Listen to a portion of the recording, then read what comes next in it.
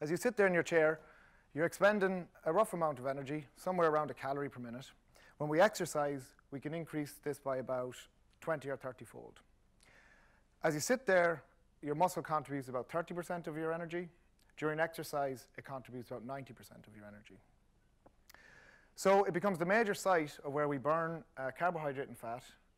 And when we eat a meal, about 80% of the energy that's ingested in that meal is distributed to the muscle.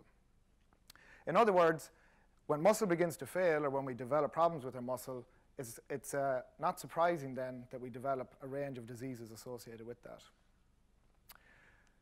There's two things that have happened in modern science that have unintended consequences in terms of the way that muscle functions. The first is automation. So in modern life now, we're predisposed to being physically inactive. We spend a large amount of our time in a sitting position. So even if we do a half hour of purposeful exercise first thing in the morning, we spend about 90% of the next 15 and a half hours of waking, we spend that time in a seated position.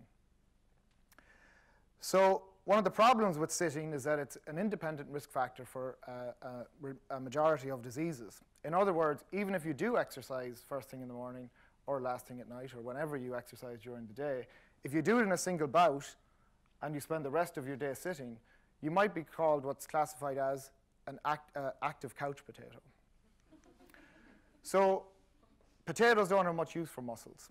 And so if you look at someone like this, and we tend to associate inactivity and inappropriate diet with an increase in size, in actual fact, the muscles of individuals such as this guy on the couch are actually getting smaller and smaller and working less and less.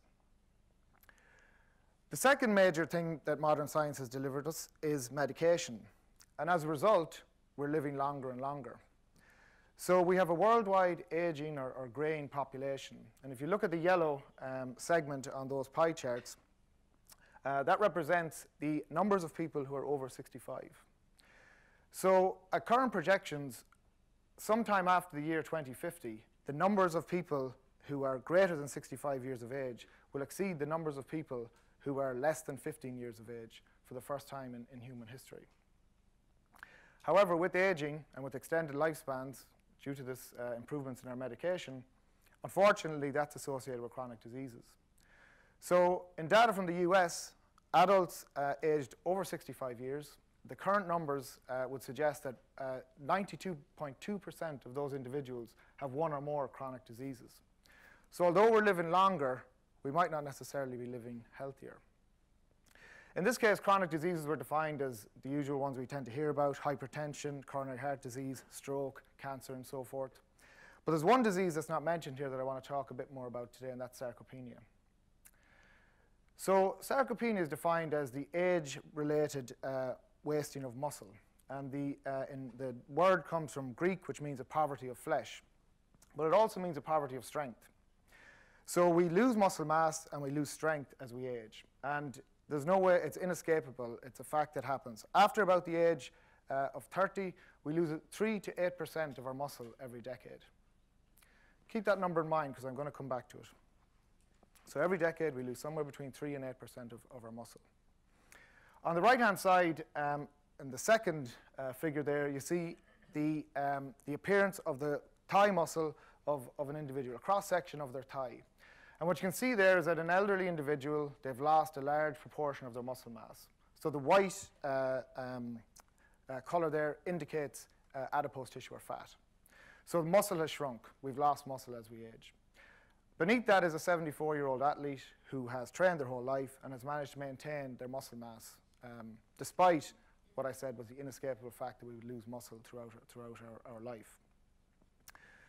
So you might wonder, well, what is the prevalence of sarcopenia? Is it just some disease that this guy's really interested in and it's not really that relevant? Well, at the moment in over 65s, it's about 20%. This is data from the US. It's about 20% prevalence. In people over the age of 85, greater than half of the individuals have sarcopenia. Now, when you lose strength and you lose power in your muscles, you lose, these are things that are greatly associated with balance. If you lose your capacity to balance, you're more predisposed to falls and fractures. So this loss of muscle mass is a strong risk factor for frailty syndromes, for loss of independence, and for general ill health as we age. We don't have any figures for Ireland, but what we do know in Ireland is that there's another part to this story, which is disease-related malnutrition.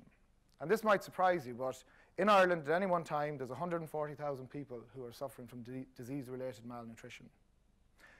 That costs about, in direct costs, about 1.5 billion euro to the Exchequer. And you might think, well, how much does that mean? You know, what kind of disease is this again? That's more than the direct cost of obesity. So this is an invisible type of disease. Disease-related malnutrition, very strongly associated with age-related muscle wasting. So why is strength important? I mentioned the incidence of frailty and loss of independence. If we look at individuals who are either over 60 or under 60, and we look at their strength, so their whole body strength, 3 colors here represent weak individuals, the average individuals, the strong individuals. If you look at the 2 red bars, what you see there is that as we age, so the over 60s, they have a 4 times elevated death rate compared to the under 60s. So that makes sense. If we're a little older, we're more likely to die.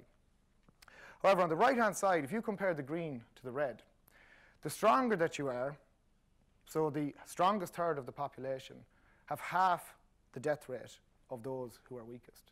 In other words, if you preserve your muscle mass, you have a greater chance of living that little bit longer. Now,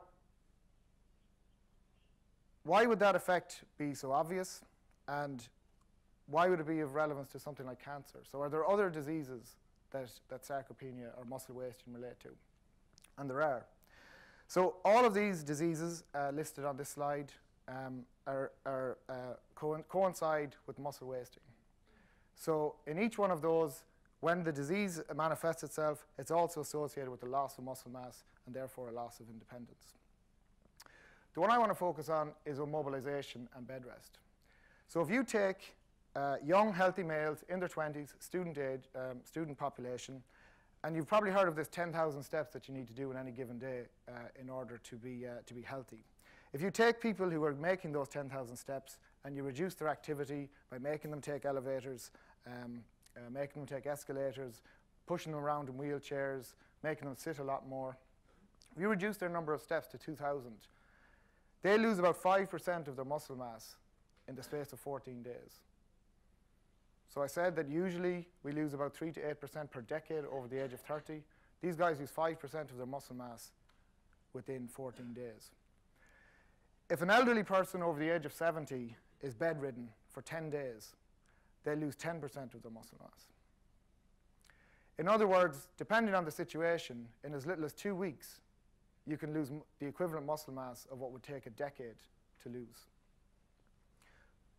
So we want to avoid these things. We want to avoid mobilization, we want to stay active, and we want to avoid bed rest where possible. So how should we do this? And typically what we're told is that we need to get out and walk more. We need to do half an hour of activity accumulated on 5 different days of the week. Well, I'm going to tell you that that's probably not enough. So the principle of specificity in terms of exercise training is that the body adapts specifically to the imposed demands. So if we want to get bigger, if we want to improve our strength and improve our muscles, we have to lift weight. Going out for a walk isn't going to make you stronger. And in fact, there's some evidence to say that people who are lifelong endurance or aerobic or cardio exercisers are predisposed to losing muscle mass compared to those individuals who do strength training. The other interesting thing is that when it comes to diseases like diabetes and obesity, the most recent evidence would suggest that it's combined endurance and aerobic exercise that works. You shouldn't just be doing one or the other. There should be a combination within there. A second principle in exercise training is the principle of progressive overload. And this is Milo, the wrestler, 2,500 years ago, a famous Greek wrestler. And the story goes that in order to develop his strength as he grew, he used to carry a calf around from a young age. So he carried it every day, and as the bull got bigger, he got stronger. I don't know if this is true, but the point is that each day he pushed himself a little bit harder, and his body adapted accordingly. And that's what an important principle of the way we exercise. So then the question is, if an adult is old, or in this case they're over 85 years of age, if we exercise train them, can they actually make improvements? So on the left-hand side, what you're seeing there is pre and post, and what you're looking at is the cross-sectional area. And in this particular individual, that person's muscle in their quad, again, in their thigh muscle, has increased by about 44%.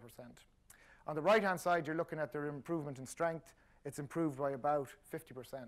That was after 12 weeks of training that focused on the quadricep muscles in 85-year-old individuals. So in this case, the muscle wasting could be reversed. In other words, we've reversed the aging process. So how should we exercise then? Do we have to go to a gym? Do we have to invest in expensive equipment? Something we're excited about at UCD at the moment is using body weight exercises. So these are exercises that you use your own body weight in space to provide a resistance against your muscles. So I'll give you two little studies that we've done right now.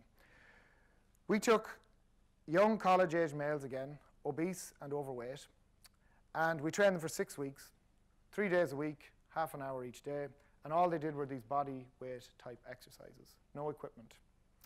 After the 6 weeks, we saw about a 3% improvement in muscle mass, particularly in the legs, and we had that holy grail, they lost a small bit of fat as well.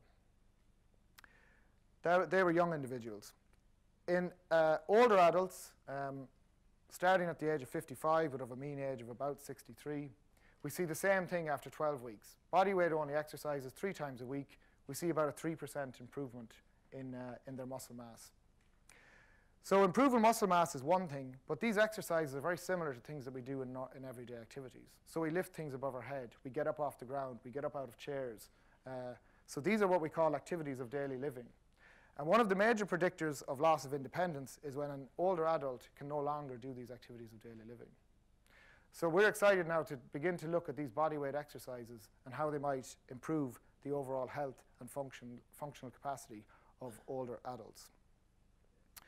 So I suppose the last thing I'll say is that in the case of sarcopenia, or muscle wasting, you don't just wake up one day and have this situation. It's a continuum, progresses over time. And so I was talking about those bodyweight exercises being able to increase muscle mass.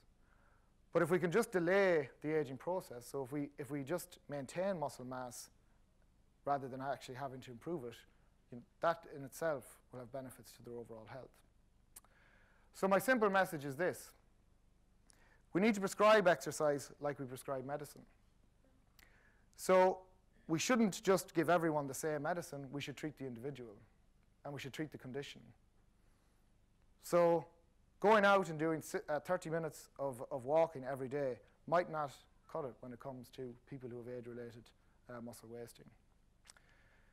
So in other words, what I'd say is use it or lose it, because muscle matters and only the strong survive. Thank you.